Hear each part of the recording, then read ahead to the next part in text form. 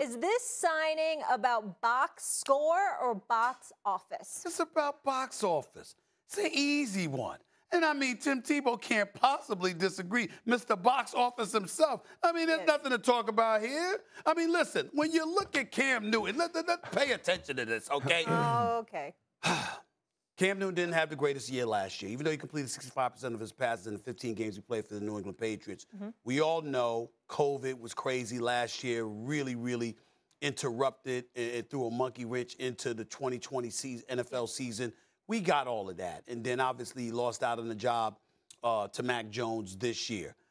Cam Newton has never been an elite passer. He's been an elite athlete. He's been an elite performer. But he has never been the most accurate passer in the world. Let's understand that. The reason why that's important is because when you look at this situation with Carolina, if he was, and if they had believed in him, they would have never let him go. Now, in fairness to Cam Newton, in 2018, they were off to a 6-2 start. Norv Turner was the offensive coordinator. Cam Newton looked absolutely phenomenal. He hurt his shoulder in that 9th game, I believe, against the Pittsburgh Steelers. And they proceeded to lose 7 straight because he was never the same, and he ultimately sat out for the rest of the season after about a 5-6 game losing streak. His shoulder was jacked up. We got all of that. He hadn't been the same since. When you look at Cam Newton now, considering that essentially, when you really think about it, he's about 3 years removed from really being himself. Why would Matt Rule in Carolina bring him there?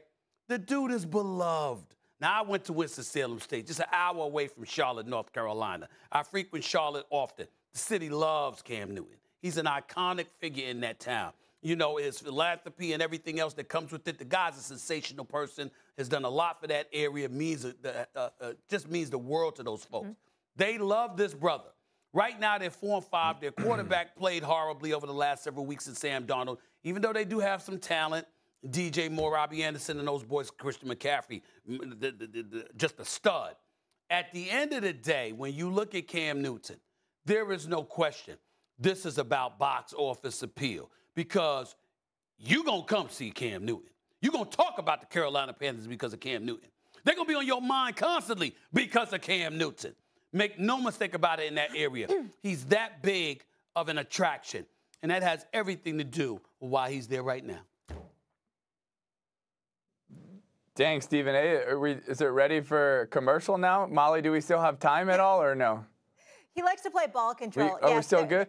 No, hey, we're good, we're good. Hold on. Stephen A., we got to back up. Stephen A., we got to back up for a second because, a lot of people might not have caught it, but I caught a little jab you threw in there about the old box office. You know, hey, maybe it was, but I do remember one box. At least I remember one box score against Pittsburgh. I don't know, but it's just hit my memory. So, hey, let's get to Cam Newton, though, okay, Stephen A.? I still haven't forgiven Ike Taylor for that. Still haven't forgiven him. Go ahead. Let it go. Let's get to Cam Newton and what Matt Rule said. And I think there's one thing that he said that is so vital and critical and important. Okay. Healthy. Healthy, healthy. If Cam Newton is healthy, he's still special. I really believe that. And I believe that he's been training like crazy for an opportunity. And is he box office? Yes. But that doesn't mean that he's not box score. I believe with the talent around him and their defense has the 3rd best efficiency, 7th best scoring defense. It's a really good defense. They still have playmakers. Now, they need to adapt the offense a little bit to him. You know, it's a new scheme. It's a new system. He's going to have to come in and learn. That might take a little bit. But I still think he's so different than everybody else that he still has a chance to be special if he's healthy. I don't think that Matt Rule and the Carolina Panthers said, hey, we're just going to go, sign this guy to fill seats. I think they said, hey, we evaluated him. We believe he's healthy. We did our due diligence. And if he can be even close to what Cam was in the past when he was healthy, he can still be special with their playmakers and with their talent around him. And remember, they're not that far out of it. They're right out of the playoffs right now at 4-5. And you have the few teams in front of them, like New Orleans, that's trying to figure some things out. Obviously, Tampa's playing extremely well, and they're a really good team. But there's still a chance that this team could make a run and possibly make the playoffs. Well, I'll tell you this. I won't disagree with you there. What I would say specifically is that the next 4 weeks are going to matter. After Arizona, which is this week on the road, you got the Washington football team, the Miami Dolphins, and the Atlanta Falcons. if you got anything left, you should be able to show it over the next 4 weeks. Winnable And if he doesn't, it's not going to be all good. winnable. Yeah. All right. Do you think they have a chance to make the playoffs?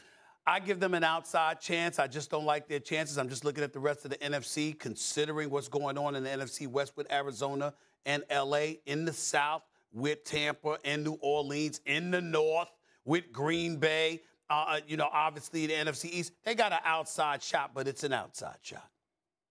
Yeah. You know what? I would even say this. If Carolina could make a run with their defense and Cam Newton being healthy with their playmakers around him, if they could make a little push at this thing and get into the playoffs, I don't think they would be a team that a lot of people would want to see. With their defense, with how Cam Newton can control the game physically downhill, Christian McCaffrey, DJ Moore, man, I just don't think a lot of teams would want to see them in the playoffs either. That could be a dangerous team.